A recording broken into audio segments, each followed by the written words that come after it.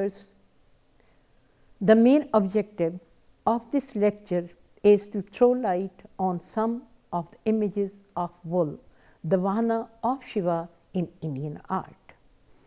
These images are preserved in the museums and art galleries in India and abroad. In my previous lecture, I talked about the bull in ancient Indian texts, and now I will throw light that how the artists followed them, and sometimes they used their imagination in the auspicious animal. Patna Museum has a few mutilated pillar capitals with bull figures. The notable is the pillar capital from Komrara, Patna. It has 4 bulls having a socket in the center, perhaps to affix a wheel, Dharam Chakra, above. Some of the Ashokan pillars from Patliputra are adorned with lions, elephant, bull, and horse. In the same museum, a pillar capital with 4 bulls is also interesting. This pillar capital was discovered at Lohinpur, Patna, and it shows the body of the 2-seated bulls. Bihar too has abundance of the bull capitals. The capital of a pillar with 4 bulls from Salimpur has been studied by the great scholars. Salimpur capital consists of 2 pairs of bulls reclining back to back. It is made of Chunar sandstone. Dr. Pandey is of the view that the pillar capital in question might have been the one which Ashoka is known to have executed at the site of Mirvan Stup of Ananda. The noted scholar S.K. Saraswati Chu gives his view that it is pre-Ashokan days and it is archaic in look. The capital of a pillar showing a single bull standing found from Rampurba in Bihar. Sir John Marshall observed this figure of the bull at the top does not fit judiciously with the component below. Professor P.K. Agarwal is of the view that it is properly conceived and adjusted with the other parts of the capital. The bull maintains its volume and dignity. N. Ray says that this bull reflects the legacy of the bull figures of Indus Valley civilization. The proportion of the Rampurba bull tallies to the Indus Valley. Henry observes that the bull represents the continuation of an indigenous art tradition, practiced through centuries. He also refers the ancient Indian texts to strengthen his view that there must have existed in pre-Mauryan Indian art of wood carving and clay modeling that carved and modeled free figures like Rampurba bull.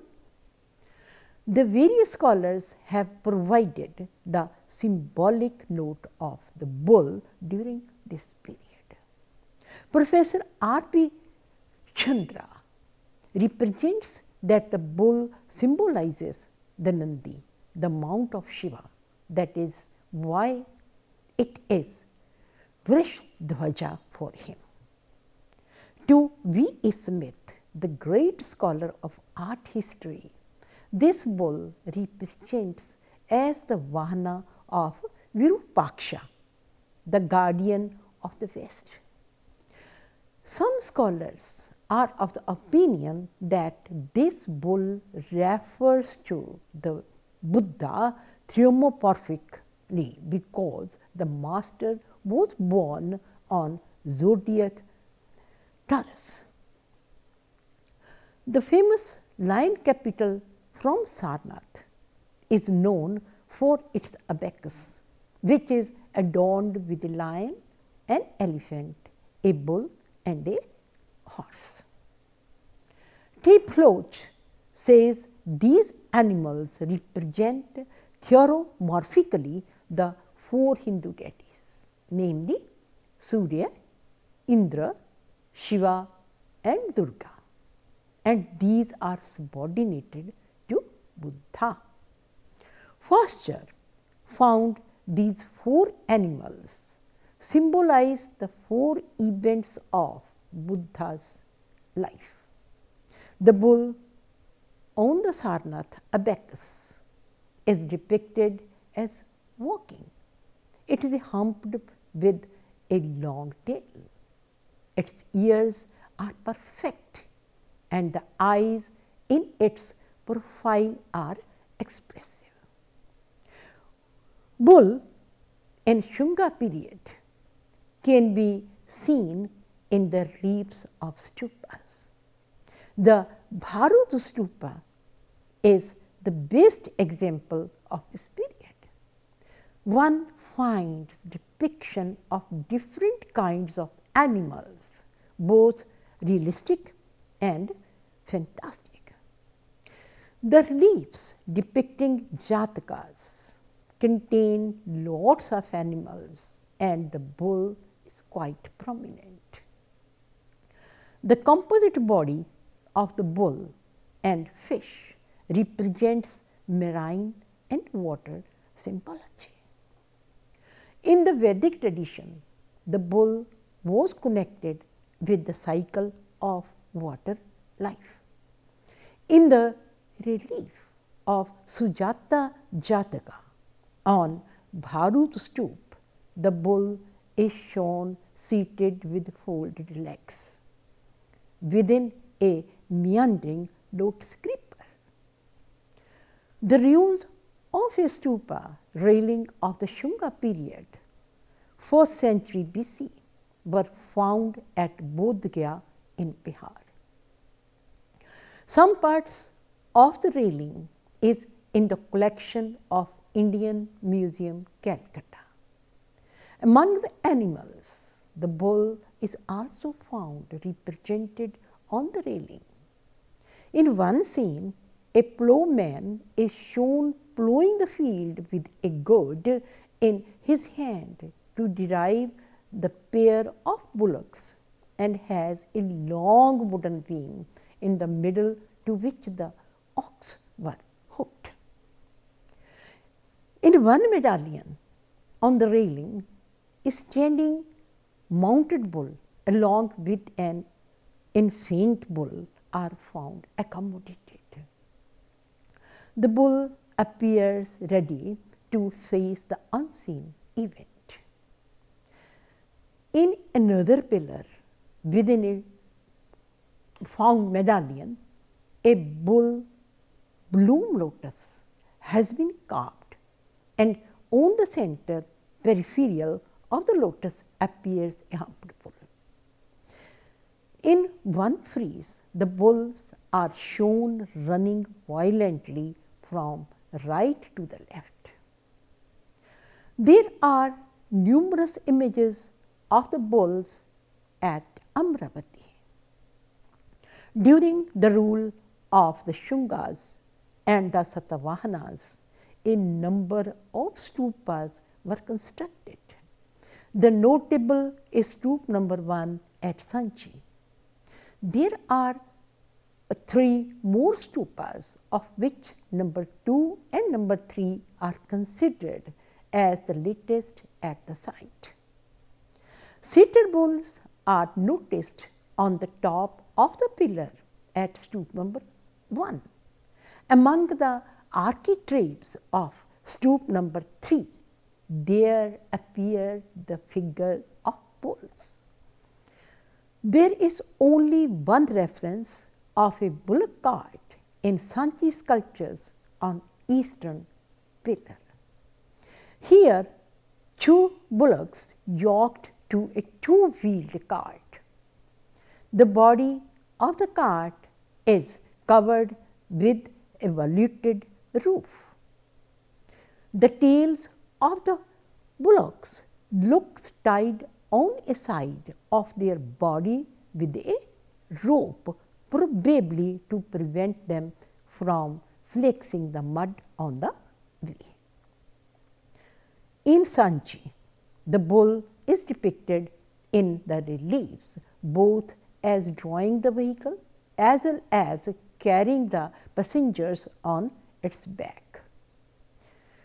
Two-seated bull is noticed with riders each on their back. Two-seated bulls and riders can be seen on the southern, eastern and northern gates of Sanchi Stup number 1 and Sanchi Stup number 3. All these bulls at Sanchi are humped and have comparison with the Indus Valley bull. The Sanchi bulls are of typical Indian breed. Some of the bulls are adorned with the saddles, chappings and chole. The nozzle stripes are shown passing through the nostrils, fastened around the head. A rope is shown attached to it, which serves the purpose of the ring. The bull riders on the eastern gateway at Sanchi hold a lash in their hands. Some of the bulls are adorned with broad necklaces of many pearl strings. In some cases, the hump of the bull is also decorated. In the Shunga Mathura, a few figures of bulls made of red sandstone are quite interesting. A crossbar in Mathura Museum carved with a bull bloomed lotus medallion showing a spirited bull with a rider on its back, who holds the tail of the animal with his left hand. One fragment of door lintel from Kosambe in the collection of Allahabad Museum. The lintel shows the figure of a Gajalakshmi. She is flanked to the left by a walking bull and to the right by an elephant. The bull wears a garland. The Surya rocket reliefs at Bhaja. A couple rides a bull in the Mukha Mandapa. Nahapana Vihara at Nasik has a pair of adorned bull. Gautami Putra Gufa at Nasik consists of the recumbent bull figures and bull capitals on the pillars. Ananta Gufa at Khandagiri near Bhubaneswar too has a bull relief.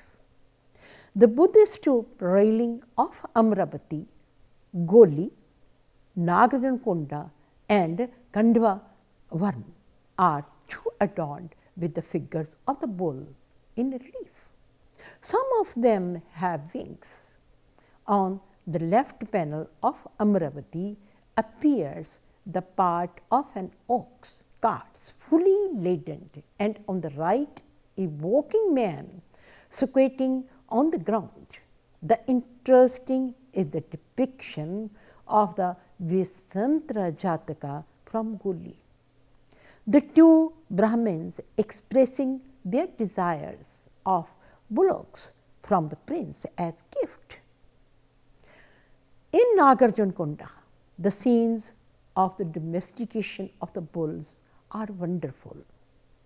These bulls have their comparison with Bharut, Sanchi, Gandhara and Amravati.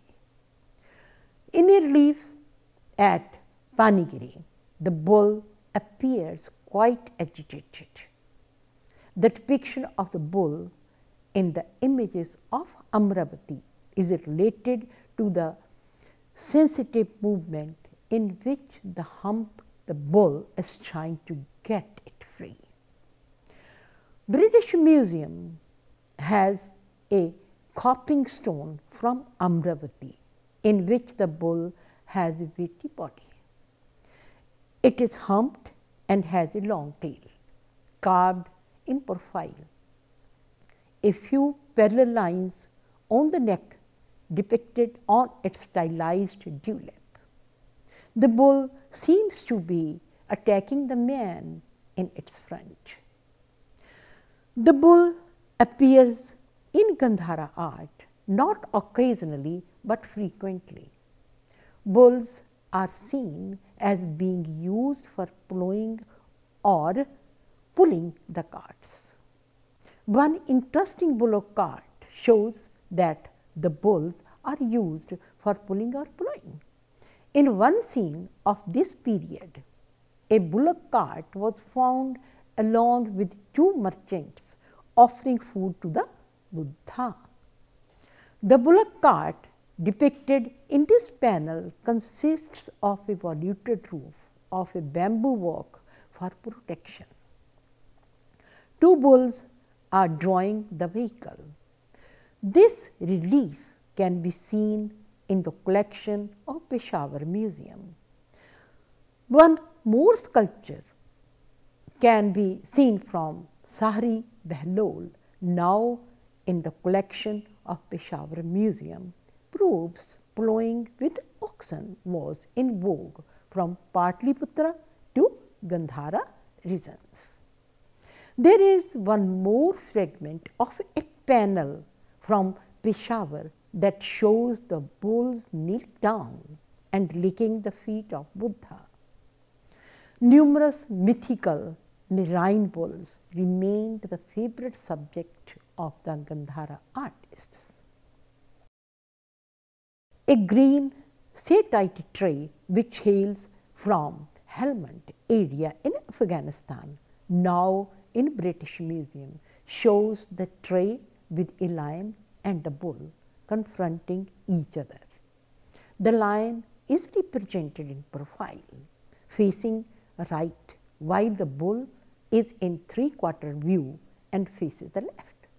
Both the animals have strong muscles denoting their strength. Their tails are held up and the hind legs are bent as if they are getting ready for the fight. Mathura in the Kushan period is known for the development of Indian art and culture. The sculptures were made of local and sandstone. The depiction of bull in particular finds its notable place in the art of Kushana Mathura. The bull has been shown in various ways as a beast of burden and also as drawing chariots and carriages. Bull is depicted in religious and secular connections. It also appears on the Agyapatas in the 2nd century BC. The bull has been carved as one of the auspicious items of the dream in the Jaina pantheon. State Museum Lucknow too has one bull-headed male, Gomukha Yaksha, who is standing with a female. This bull-headed male is considered as the attendant of Rishabhanatha, the first Jaina Tirthankara. Bull-headed male has its origin the Ganas of Lord Shiva. A beautiful image from Kankali Tilla at Mathura represents a double-faced rider on a bull. It looks archaic in appearance. The rider holds in his right hand a broken shaft which resembles to a trident. In the State Museum, Lucknow, there is the fragment of a crossbar which shows human-faced bull with fish tails in Mathura. A carriage is shown drawing by a pair of humped bulls. The bulls were yoked for drawing carriages in Kushan, Mathura, in numerous scenes. Mostly these bulls are in a relief and a rider is driving them. In some of the scenes, Shiva is shown standing in front of Nandi and sometimes rides Nandi in many sculptures from Kushan period.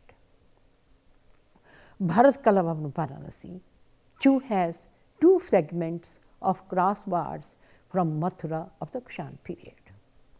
In one medallion, a walking humped bull with a long tail is represented in a beautiful manner.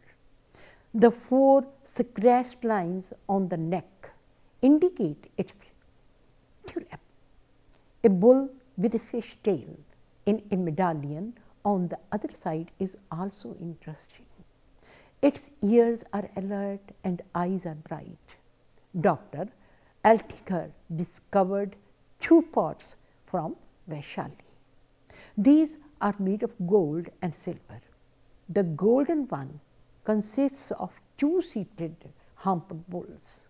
A reclining bull from Nagarjun Kunda is shown looking at a nearby Shivalinga. The great stupa of Amravati too has a panel of Vesantara Jataka in which the bulls are shown in various forms. It is notable that the rider on the seated bull appears on the top of the pillar in Chaitya Hall at Videsha in western India. Gupta period from 4th to 6th century AD is called the Golden Age of India. Bull served as a religious symbol during this period. It was associated with the main deities and had intimate relationship. There are panels of this period in which a bull played significant part in the stories and legends. The interesting to note is the Torana at Mandoor in Jodhpur state, which represent Krishna as Govardhandhari. Here bulls and cows are in different poses. A bracket in bad condition represents two events of the life of the Buddha too. One depicts enlightenment and the other narrates great demise of the master. Just below, a pair of humped bulls are seated back to back on Padmapittha. Their necks are decorated with garlands. Both the bulls are full of divine expressions. Some of the pillar capitals are adorned with bull figures. There is a red sandstone piece in Bharat Kala Bhavan, Banaras, on either side of which there appears a bull and a lion. The Vishnu temple of the Gupta dynasty in Deogarh represents Vishnu reclining on the body of a cosmic serpent. In one corner, Shiva and Parvati are shown seated on a bull and rolling through the space. Similarly, the famous Shiva temple at Bhumara, Lord Shiva is seated on the bull in a niche. On the dado of the same temple, there appears the composite figure of Nandi, in which the torso is human and the head in profile is that of a bull. The caves of Badami have a beautiful figure of Ardhanari Ishvara with Varingi and Nandi as bulls are shown dancing. One more image of Harihara in the lower cave temples at Badami is flanked by bull-faced human figure of Nandi and Garuda on either side. Cave number 1 at Badami represents a 16-armed dancing image of Shiva and the bull standing calmly to the left. a whole, another capital of the Chalukyan, is adorned with the four-armed Shiva, who reclines on his Vahana with bull Nandi. The Buddhist Chaitya Hall at Kanheri, Chu, has carving of a bull. The excavations at Ataranji Kheda discovers the image of Nandi and Ganesh. These images belong to circa 6th century AD. Here the bulls are adorned with bells and chains. The temple of Vijayawada possesses the beautiful image of the bull. These animals are natural and bull full of vigor. In the early historic phase, hand-modelled figures of bull appeared from a large number of historic sites like Hastinapur, Sravasti, Rajghat, etc. produced hand-modelled figures of bull. The terracotta bull figures of the Mauryan period were adorned with applique designs of bands with punched circles. During the Shunga period, both hand-modelled and moulded figures of bull appeared with applique designs on the stone rings of Mauryan period. The figure of bull appears either shown against a lotus or with a few other animals. In the Shunga period, the narrative reliefs of Bharut, Bodhgaya, Sanchi and Amravati, the bull was presented either on a theuromorphic symbol of Buddha or associated with the Jataka stories. The art of Mathura and Gandhara and also in the art of Andhra Pradesh carry the same traditions. The use of bulls for plowing and drawing carts or carriages driven by bulls was quite common. The presence of bulls is noticed in the art of Amravati and Nagarjuna Konda represent the Buddhist narrative art in which the actions, movements and tensions of the bulls are displayed. Bulls appeared as a religious symbols in the Gupta art. The most common animal form which appeared in Harappa period was bull. The stylized bulls are considered as ritual objects and a few appeared as of naturalistic types. Among the terracotta figurines of the Mauryan period, a large number of different kinds of animals including bulls have been found from Patna, Buxar, Mathura, Hastinapur, Vaishali, etc. Stone figures of bulls appear on the capitals of Mauryan columns. Here the bulls are either standing or in movement. Shunga period represented the hybrid fantastic figures of bulls such as winged bulls, bulls with fish tails, etc. Kushan period displayed bulls with its deep relationship to all the prominent religions like Hindu, Buddhist and Jainas. The bull during Guptas attained divine status as the Vahana of Lord Shiva. Thank you very much.